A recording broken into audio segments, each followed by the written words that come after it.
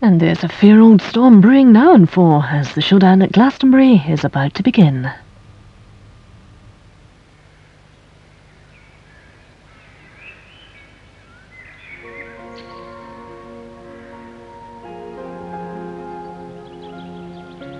The Vale of Avalon in Somerset has always been shrouded in mystery and legend. Stories of King Arthur abound here. The tour is a magnet that draws thousands each year, young and old, Celt and Christian, who search for solace in the misty fields that surround Glastonbury.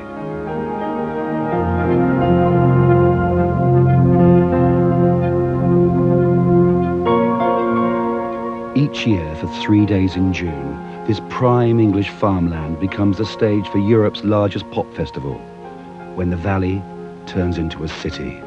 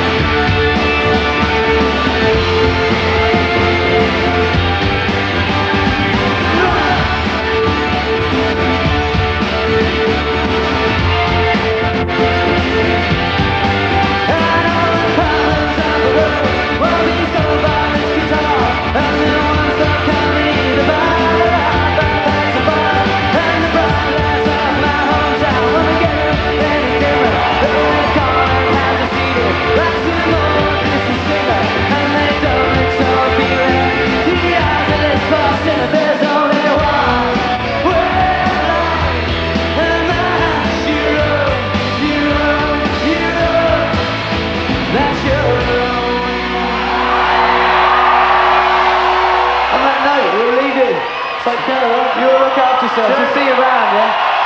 Look the ones lining the ditches with the bigger families. Come on in. See you later.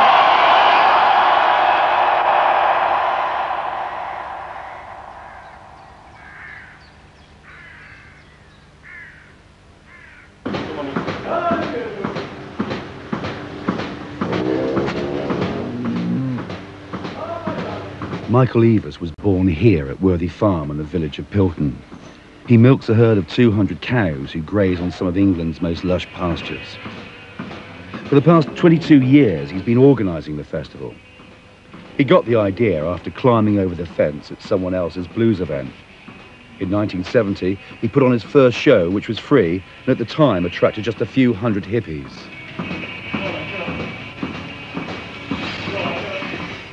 The farming thing is an asset for me. They say, oh, yeah, he's a real farmer. Oh, is he really? Yeah, he's got all these cows. And wow, you know, I'm not the normal pop promoter like all the rest of them. I'm not despising them. I mean, that's what they do, and they're good at it. But for me, you see, because I'm a farmer, it seems to have a special attraction for the music press and for the press as a whole.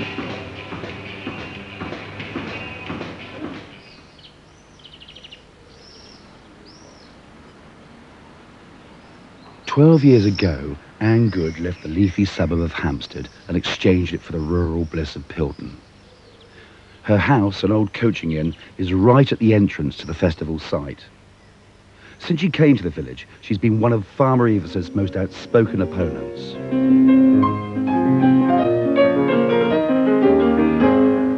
Her son David is the organ scholar at King's College, Cambridge, but he returns home to support his mother as the festival approaches.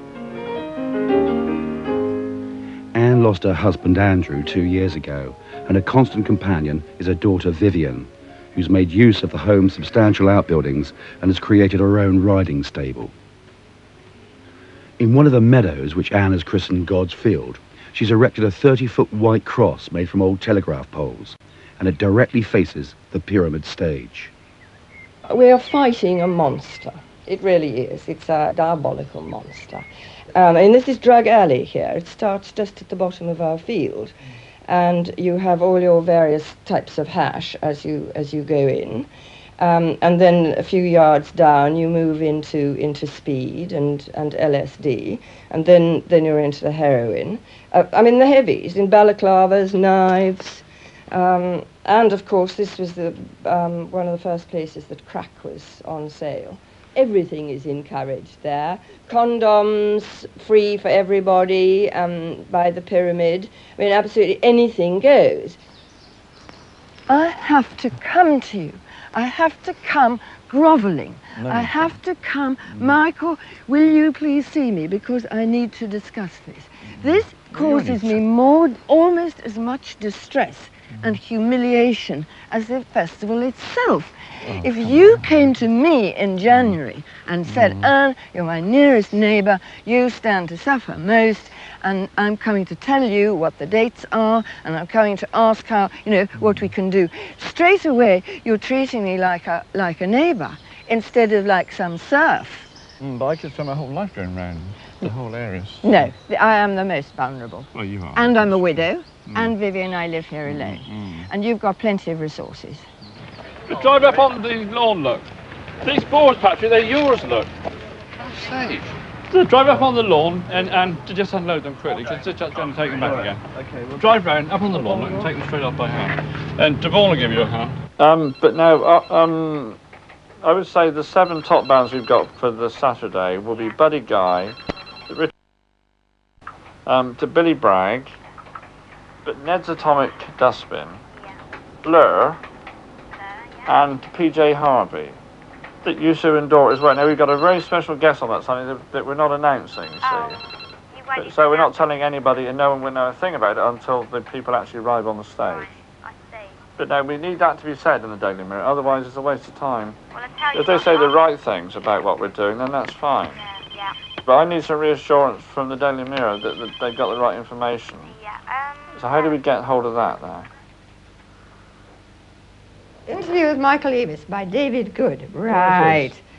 Shall we get In 1981, says Eavis, I decided to take the bull by the horns and run it myself as a business, using all the ideas that had been filtering through for years, but making things work financially. Needing a popular image to follow on from the swinging 60s and mystical 70s, Eavis wondered what he could, quote, lock himself into with any enthusiasm. This is David's eyes. And since CND's interest was beginning These are your eyes, aren't they? It was the right time to get involved with CND. It was growing. He felt that musicians would be sympathetic, but found to his surprise that a lot of political and it goes on. This is very good businessman.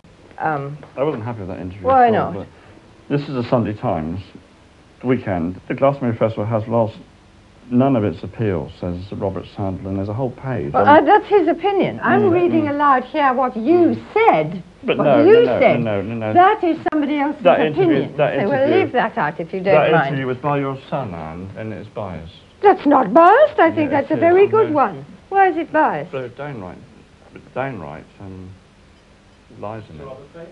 Whose lies? We've got all that on tape. But yeah, I know. I'd like to hear the tape of some. I mean, this is years ago. Yes, but it's But thanks for writing it, David. But it's not. I wasn't very pleased with it. The pictures are good. Why are you always trying to move into areas where people are in favour of you, and therefore but Anne, that's look, okay? I don't control the Sunday Times. Issue. The Sunday Times is not sympathetic in the normal way to what we're doing.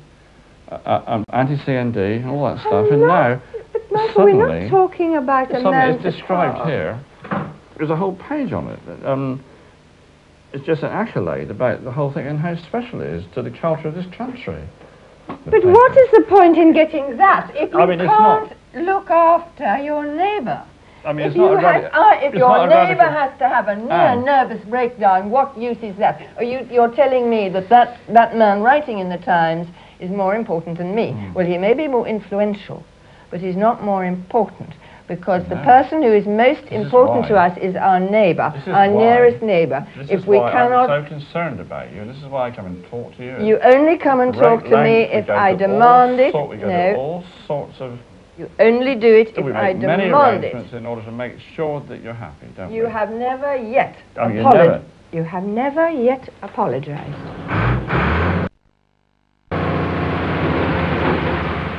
To comply with the law, Michael Eavis has to ring the valley and its meadows with miles of 12-foot-high corrugated fencing at a cost of £150,000. No, I didn't know. How much have you got? How much have you got the interlocking? I'm not sure how many's coming down. About 100 So you've got enough to do marked all the vulnerable parts of the ticket entrances? Yeah, we should have marked. Brilliant. Yeah. I'll show you what you got a bit of paper.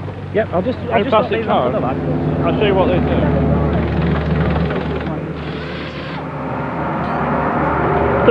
They pass the tickets through like that, you see. Yeah. So the other bloke gets it, you see, and they come in for nothing, right? Oh, they got a ticket. And it's £50, you see, every time. That's right. 50 quid, you lost 50 pence. Right. It's quite a lot of money. I really do enjoy the farming. I get up at 5 in the morning, get the cows, and it's part of my blood. And I think I've helped this farm together for longer than anyone else. The farm has been in the family for over 100 years now. And as I'm the 4th generation, I'm producing the 5th. And I mean, we've been running cows here all through that time. My grandfather used to buy the milk in the village making the cheese, and this was a big sort of cheese place here. Unfortunately, he ran into the depression of the middle 20s, the 1920s, and so he had to mortgage the farm, bail himself out, and basically the family have been pretty skint ever since, really. My Methodist and Quaker ancestors were all mixed up with nonconformity, but yet they were crusading people, and they cared about issues. They were very anti-war, and all of that stuff fits into what the festival's about, really. So I like to feel, I mean, there probably is a link. Otherwise I would have been just dead straight promoter like all the others, you know, make all the money I can, put it in back pocket, have a holiday in the Bahamas and a house in Switzerland. But we haven't done all that. We've given away the best part of probably 2 million over the past 20 years.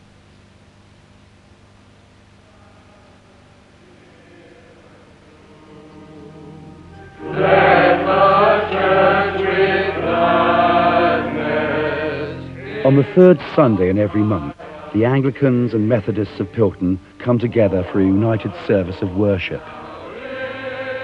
The festival has always divided the village into those who feel the event encourages the worst elements of city life and those who support the true spirit of the occasion as a natural complement to Glastonbury's mystical attraction.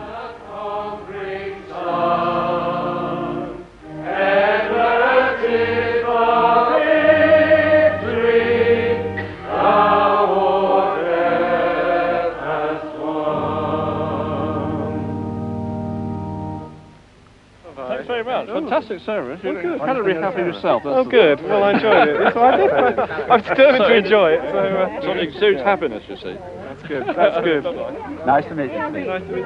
Service. Good. Well, thank you for having us. Bye-bye. Bye-bye. What about tomorrow afternoon? Tomorrow's okay, yeah. When my husband died, it was brought home to me very poignantly how much I appreciated and valued the people that I'd come to know in the time that I'd been in Pilton. I mean, up until then, I wouldn't have said I was at all integrated into the village, but I find actually I'm much more so than I am than I'd thought. There was the friend who just asked very sweetly and gently if she could do the flowers for the funeral, which was absolutely wonderful because she got flowers from people's gardens and people gave their flowers. People came with the most marvellous kind of giving of themselves. Somebody would arrive with some scones, other friends would come with a stew pot, others with a bowl of fruit or a basket of fruit. People would respond to one's loss in a very loving and sensitive way.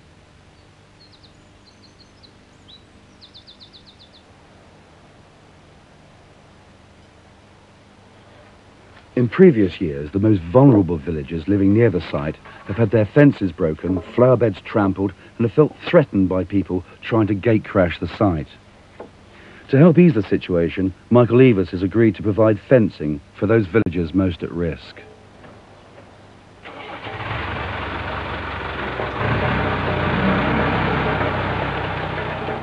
I rang you to say we wanted 40 stakes.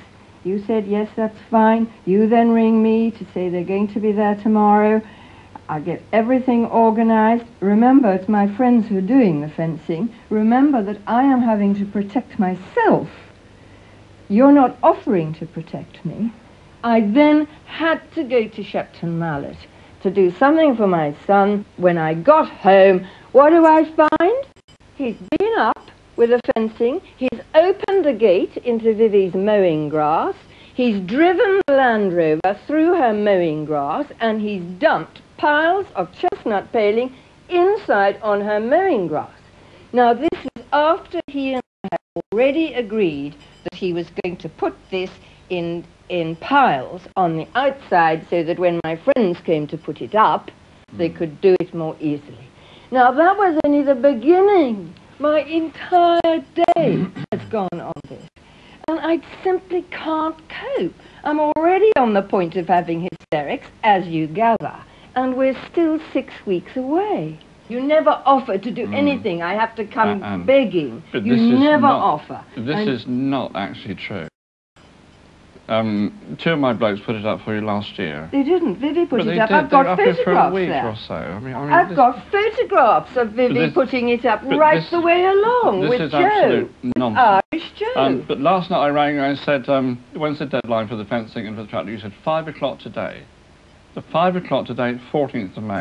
The 5 o'clock today, everything was up here. Vivi's out there. We put the fencing for you out every year until this year, and this year you've offered to do it yourself. So we try so hard in order to please you and to help you. If you are trying hard to please me, you go in advance of my requests then.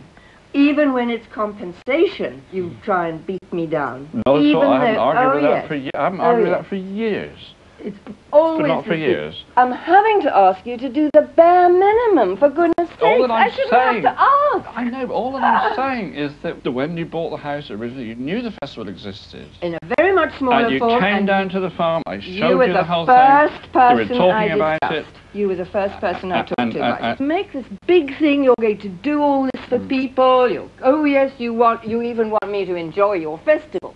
There's no hope in hell I'd ever enjoy your festival. As the festival gets nearer, groups of helpers are starting to arrive. Some return year after year to get on with the business of constructing the site. With Stonehenge closed at summer solstice, Michael Eavis is planning the added attraction of a specially built stone circle of his own. Just look at it, it's an absolute army encampment, a barricade. This is supposed to be a peace and love festival, for goodness sake.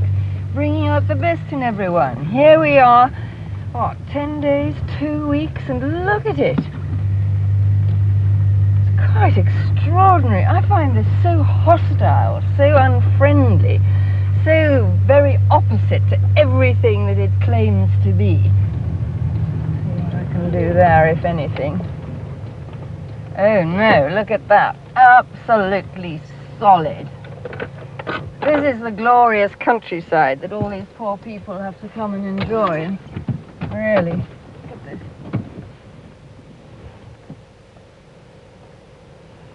Just as extraordinary. This means that Michael has absolute control over this whole scene long before it's necessary. You're either in there or you're out.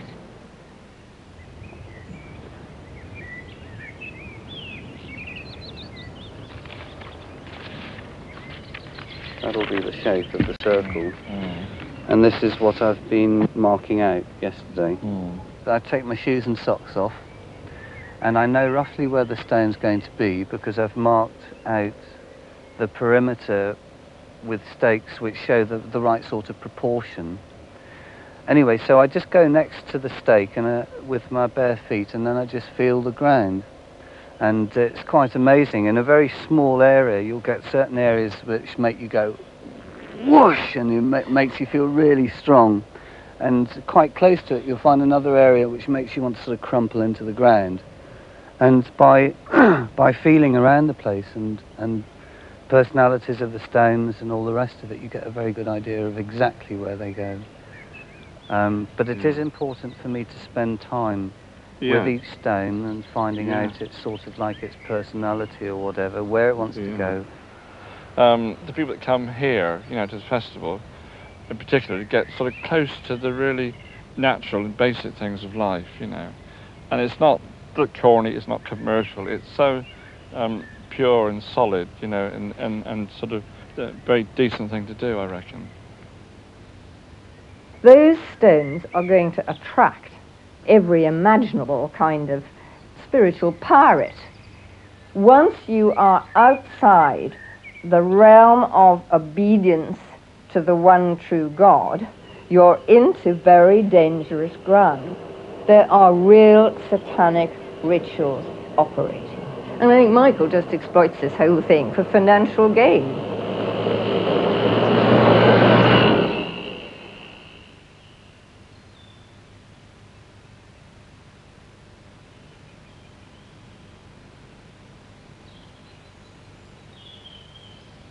This valley belongs to God, and the cross needed to go up to state that truth.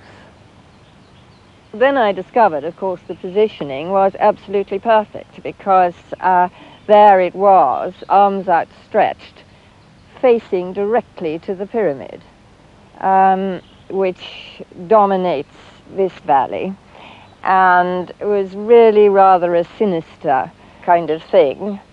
Pyramid is an occult symbol used in a great deal of occult practice.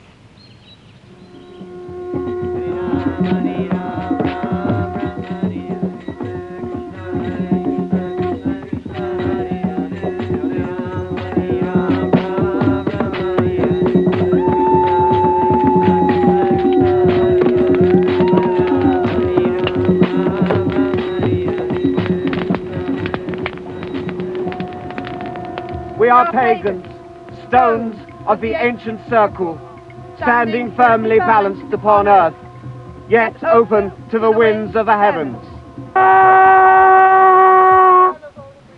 We stand at the threshold between worlds, before the veil of mystery.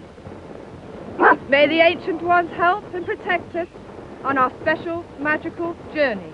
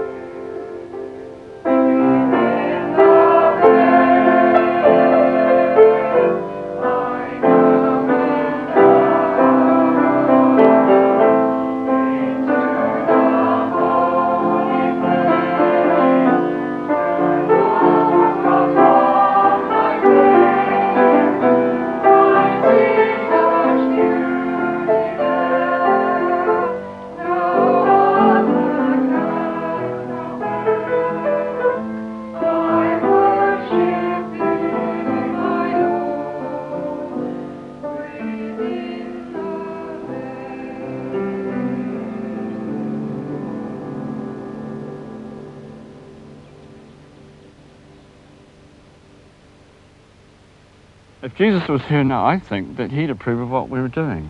Couldn't possibly approve. Sure he couldn't approve of idolatry, which is yeah.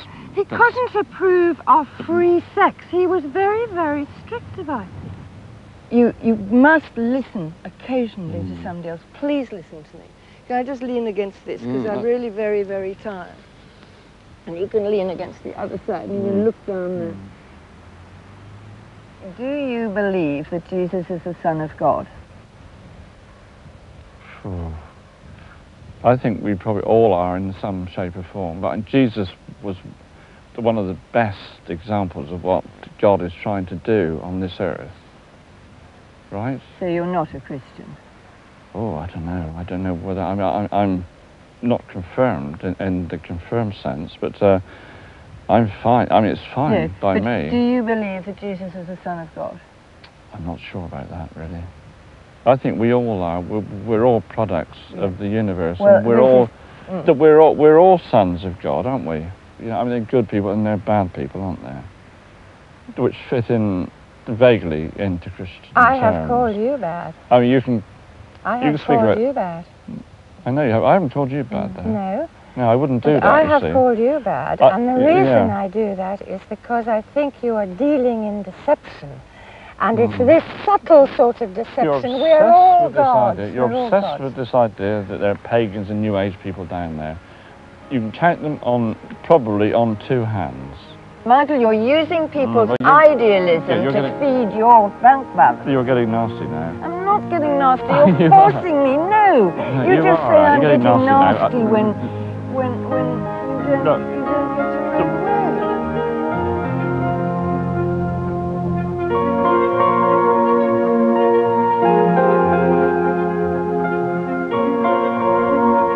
We return to Glastonbury for a look at the week leading up to the festival at the same time next Tuesday.